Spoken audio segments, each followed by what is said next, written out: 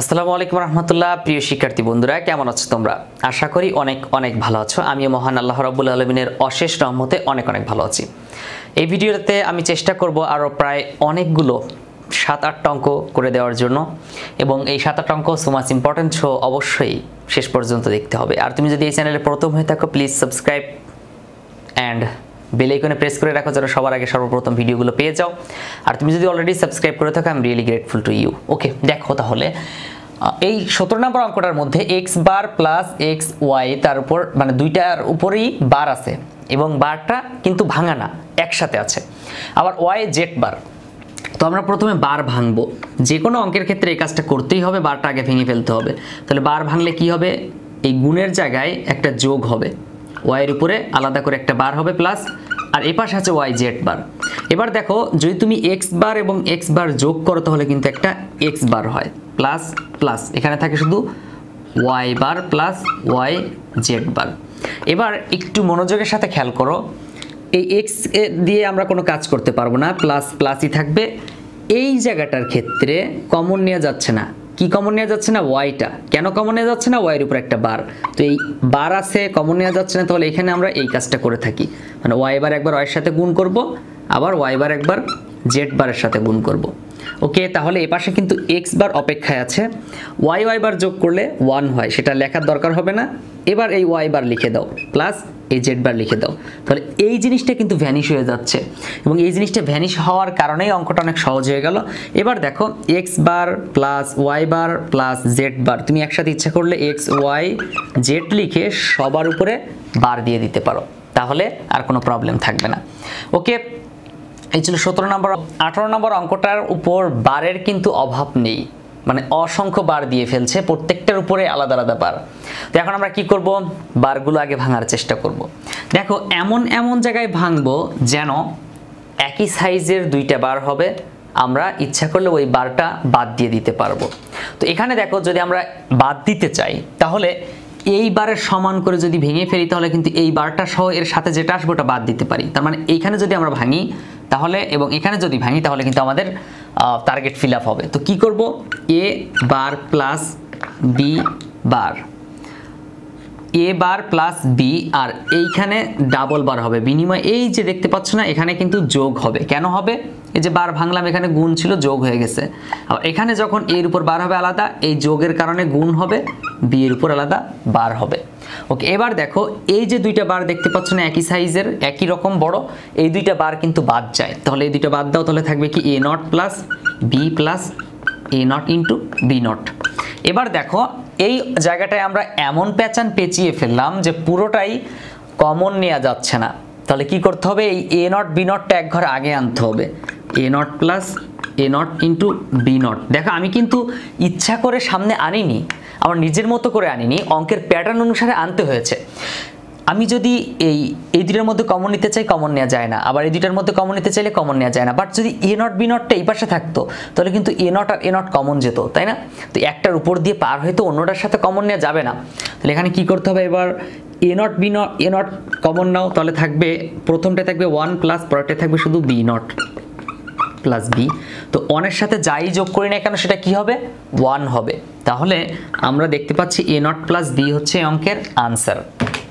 দেখো, 19 নম্বর অঙ্কেও ঠিক একই রকমভাবে আমরা যদি এই বারটা ভাঙি তাহলে দেখো, এর উপর ডাবল বার হবে, প্লাসের জায়গায় কি হবে? গুণ হবে, বি হবে, তার উপরে একটা বার থাকবে plus B plus C not. এবার এ ডাবল বার বাদ দিয়ে দাও, তাহলে থাকবে A B not plus B plus C বার। এখন কথা হচ্ছে, আমরা এই দুইটাকে নিয়ে একটু চিন্তা করি। প্রত্যেকবার যে সূত্রটার কথা বারবার মনে করিয়ে দেই, বারবার স্মরণ করাই, সেই সূত্রটাই ব্যবহার করতে হবে। কেন ব্যবহার করতে হবে? এখানেও বি, এখানেও বি, বাট এখানে নট দেখে এখানে কমন দেওয়া যাচ্ছে না। তাহলে এখানে কি করতে হবে? বি একবার এর সাথে যোগ করতে হবে, এ প্লাস বি, আবার বি একবার বি নটের সাথে যোগ করতে হবে, বি নট প্লাস বি। তাহলে বি বি নট যোগ করলে কিন্তু কি হবে বলো তো?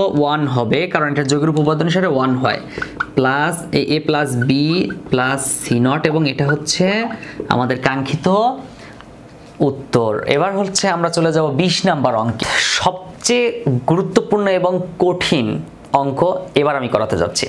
তো ধন্যবাদ সাথে থাকার জন্য, যুক্ত হওয়ার জন্য নতুন একটি ভিডিওতে।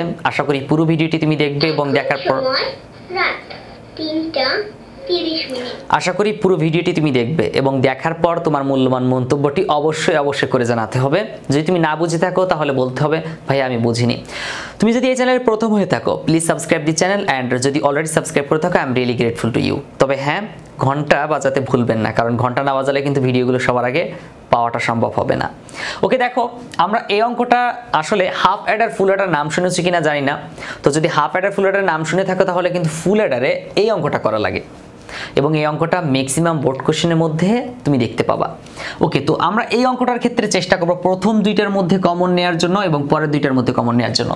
তো প্রথম দুইটার মধ্যে যদি কমন নেই তাহলে দেখো কমন যায় কি এ নট, তাহলে এ নট কমন নিলে থাকবে B not C plus B C not plus অন্যদিকে দেখো যদি লাস্টের দুইটা থেকে তুমি কমন নিতে চাও তাহলে শুধু কমন নিতে পারবা এ, কারণ এখানে আছে B not C not plus B C. এখানে কিন্তু দেখো এই দুইটার মধ্যে কিন্তু কোনো মিল নেই, মানে ব্র্যাকেটের মধ্যে, আবার এই ব্র্যাকেট দুইটার মধ্যে কিন্তু কোনো মিল নাই, এর জন্য আমরা কমন নিতে পারিনি। আচ্ছা, একটা সূত্র মুখস্থ করেছিলে না, এক্সর গেটের সমীকরণটা কি ছিল বলো তো?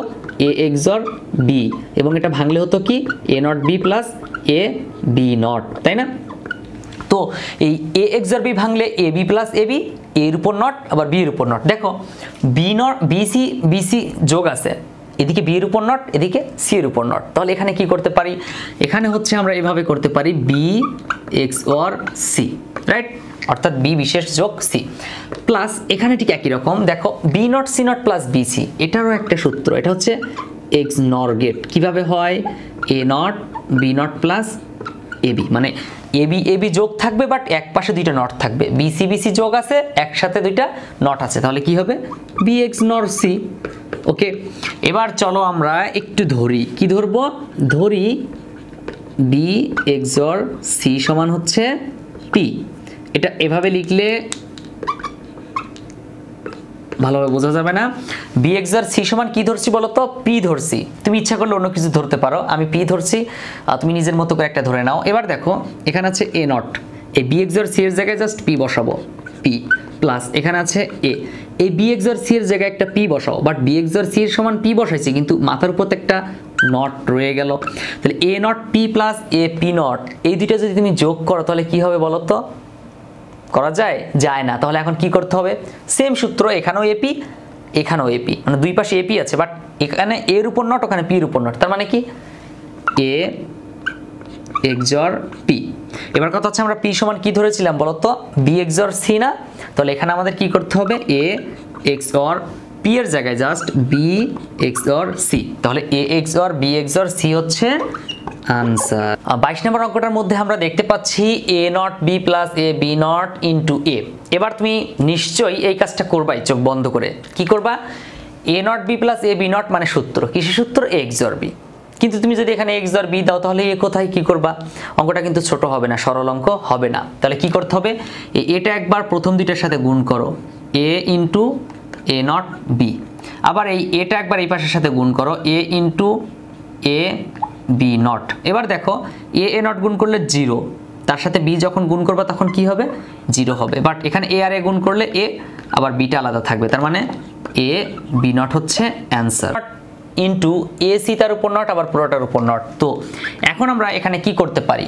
এইখানে বারটা ভাঙবো আগে, এ সি আলাদা আলাদা নট থাকবে সবার উপর একটা নট, ইন্টু এ সি আলাদা আলাদা নট থাকবে সবার উপর নট। এবার দেখো তো এই বার ভাঙার কারণে কিন্তু এখানে যোগ হবে এবং এই বারটা দুই মাথায় চলে যাবে, রাইট?